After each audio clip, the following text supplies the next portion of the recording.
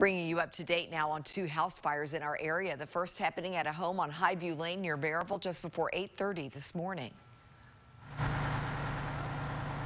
First arriving trucks on the scene saw pretty heavy flames and smoke coming from the roof area. The guys that are real aggressive attack got inside, knocked it down pretty quickly. We were able to determine real quickly, thank the good Lord, nobody was home, no pets, everybody's fine. Yeah, that's good to hear. Chief Doug McClanahan saying he doesn't know yet what caused the fire. The investigation will be turned over to the Blount County Sheriff's Office.